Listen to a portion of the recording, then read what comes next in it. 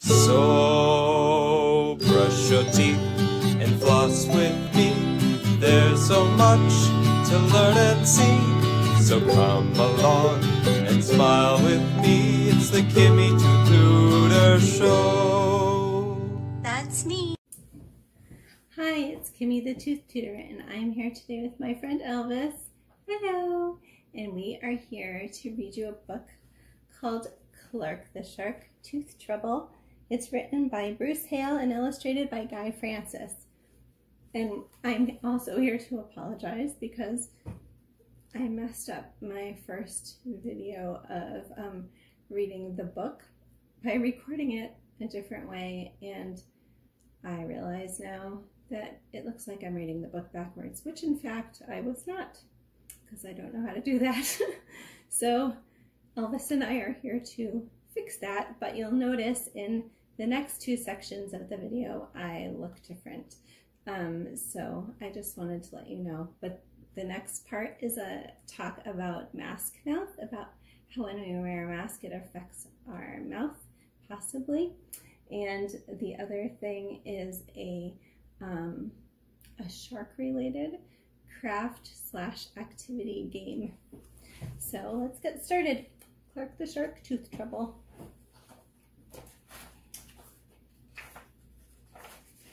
Clark the Shark loved reef soccer.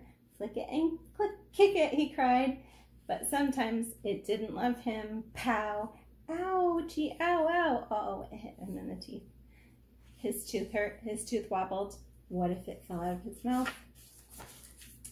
You need to see a dentist, said Miss Mahi, the school nurse. What's a dentist? Asked Clark. Someone who fixes teeth, said Miss Mahi. I'll call your mother. As Clark waited for his mother, along came his friend, Joey Mackerel. Check this out, said Clark. Wiggle, wiggle, wiggle. Ow, ow, ow. Cool, cried Joey. Billy Ray joined them. I'm going to the dentist today, said Clark the Shark. No way, said Billy Ray. I hear dentists are scarier than a box full of blue whales. Really, said Joey. Really, said Clark. Really and truly, said Billy Ray. Uh-oh, and oh no, Clark was worried. Sorry, technical difficulties. And dentists are meaner than a 10-page math test, said Billy Ray. Oh no, and oh no. Don't listen to him, said Joey Mackerel. He'll be fine. Joey's a good friend, huh? Clark wasn't so sure. When his mother came to get him, he asked, Do I have to go? What's wrong? Said his mom. Billy Ray said dentists are mean and scary, said Clark. Billy Ray also told you that whales can fly, said his mom. Oh yeah, said Clark. Then a rhyme popped into his head. Don't shed a tear, 'cause there's nothing to fear. That's right, said his mom. At last, Clark relaxed and smiled. He was his usual sharky self until they reached the dentist's office. And Clark thought, a scary thought, what if Billy Ray was right? At the dentist's office, Clark wailed. He hung onto the door and he clung to the chairs. No, he said, you can't make me. It took his mother, 2 dads, and a dental assistant. His mother, 2 dads, and a dental assistant. That's 4. To get Clark into the dentist's chair. And then, oh no and oh no, in came the dentist. Hi, she said, I'm Dr. Pia. What has teeth but cannot eat? Clark stared. Dr. Pia was so tiny. A comb, she said, get it? It has teeth but it can't eat. Dr. Pia juggled her tools. What time do you visit a dentist? I don't know, said Clark. Tooth hurty, said Dr. Pia. She played happy music. Dr. Pia was nice. She had the gentlest spins and the silliest jokes. What's a dentist's favorite animal, said Dr. Pia. I don't know, said Clark. What? A molar bear. They laughed together. Ha ha, Clark roared. Dr. Pia worked on his mouth, and then... Here's that bad boy, said Dr. Pia. She held up the tooth. The new one will come in soon. You want to see you eat lollipop? The next day, Joey asked, "So, was the dentist scary?" Clark smiled and said, "I didn't shed a tear because there was nothing to fear." So that's the end of that book, but there's some cool facts at the end that I'm going to tell you in a second. Sharks do have so many teeth, and sometimes if you go to a beach, we used to go to a beach that had shark teeth on it, and if you just look carefully, you can find lots and lots of them. Sharks have many rows of teeth, so they never run out. So they have row and row and row of teeth. When a shark loses a tooth, another one moves into its place. Sharks lose their teeth more than once. Some lose up to 30,000 teeth in their lifetime. That is bonkers. Sharks have the most powerful jaws of any animal on the planet. So that was Clark the Shark Tooth Trouble. So next we're going to talk about mask mouth and then do a fun craft. So that was our book today, and this is our craft. Well, I will bring it all out in a minute, but actually first I'm going to talk to you about masks. So I was recently asked about if masks can change the environment of our mouth. So, you know, we all wear masks all the time now, right? So what we have discovered is that because you're wearing a mask, you might not drink as much water. And so it's really important when I am wearing a mask, I still drink tons of water because I am always thirsty. So what I do is I put my water bottle underneath my mask. So even if I'm in a crowded room, I'm not really exposing myself to germs. So you can use like a straw, or you can also obviously just take it down and take a sip if that's okay with whoever you're with. The important thing is that you still drink a lot of water, because water helps hydrate us and rinse our mouth and rinse those sugar bugs away. So that's something. And then another thing is that because we're wearing a mask, you know, we talk about stinky breath sometimes and how we wake up with stinky breath in the morning, and because the sugar bugs are having a party at night, right? Well, the sugar bugs have a party in your mouth when you don't drink water, and you're more likely to smell your stinky breath because your mask is holding it close to your face. So it may be that your breath was stinky before and you just didn't notice. So just to remind you, we should brush 2 times a day for 2 minutes, and we should also floss, right? We should floss once a day. So just to remind you about brushing, when the sugar bugs first stick to our teeth, they stick right along the gum line. So when we brush our teeth, we want to point our toothbrush towards the gum line a little bit and just do little circles all the way around, all on the outside. And then we got all the places we chew, and then on the inside. So we do the same thing on the top and the bottom, just angling it a little bit towards your gum line in little circles. You can do circles and swish, or if that's too tricky for your hands, because sometimes we're not able to do that movement yet, you can just do little scrubbies. Just make sure you go all the way around. And then when we get to the front, our toothbrushes don't fit like this. They only fit like up and down. So remember to brush your front teeth like that. So that is about wearing masks. So our craft today is a fun little shark craft. So I have my plate taped to a shim, I think it's called, but you can use a popsicle stick, a tongue depressor, which is like a bigger popsicle stick.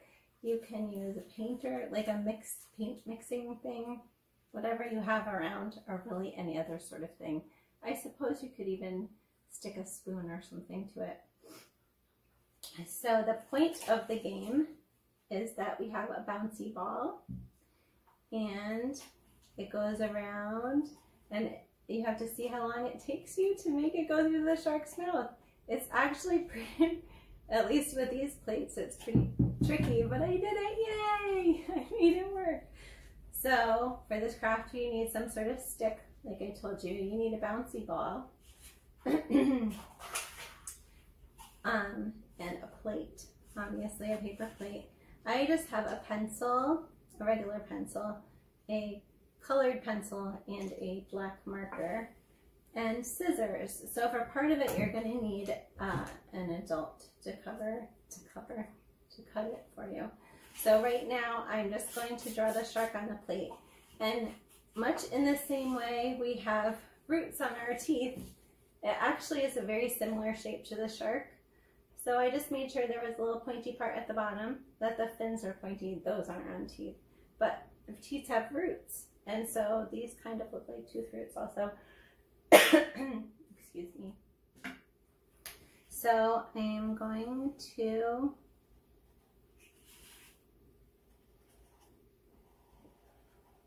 draw the shark.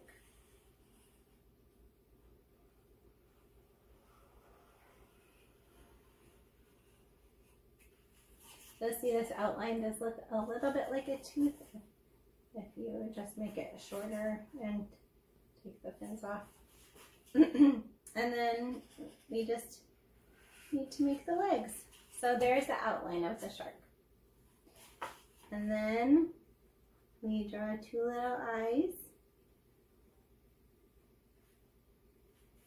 and a mouth, which I found out with the first one looked a little creepy if I didn't do circles, a circle around it. And also, if you can make it a little more pointy on the top corners, it looks less creepy. I'm going to put little dots in the eyes, and then I'm coloring the rest in with my blue.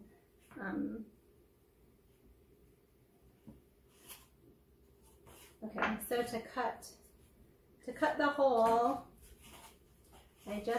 once I figured out where about the center is, this is for grown up, like I said, see? I stuck the scissor through, and then I cut the circle around. If you do it in pencil first, it's easier, so you don't have to redraw any of the black part.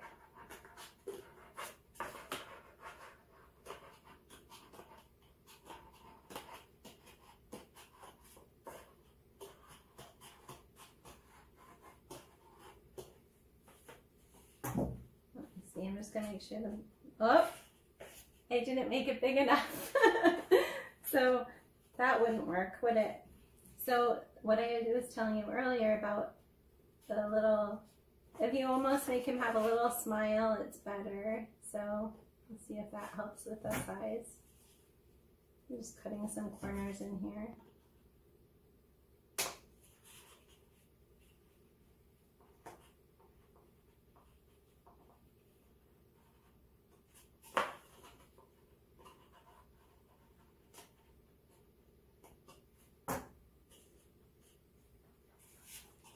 Here, I'll just draw around that with a marker.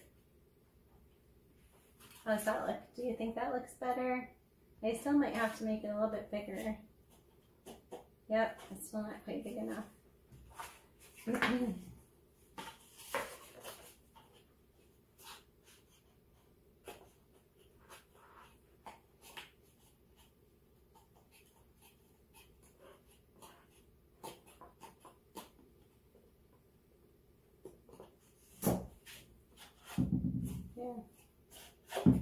Okay, so I'll just draw a little better around the part where I cut.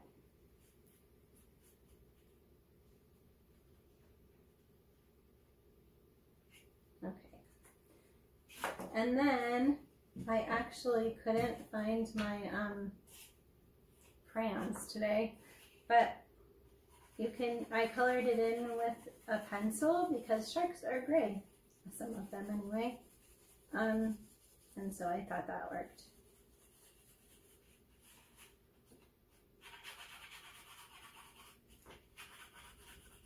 So you get the idea. So this is my new guy, and then you just find about the center, and you you tape the stick onto the back.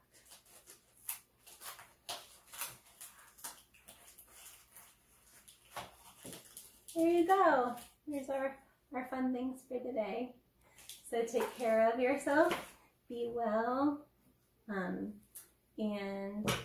if you have any questions, you can always email me. My name is Kim Hartling Wells, and my email address is kimhartlingwells@gmail.com. So it's WELLES is the only tricky part of that.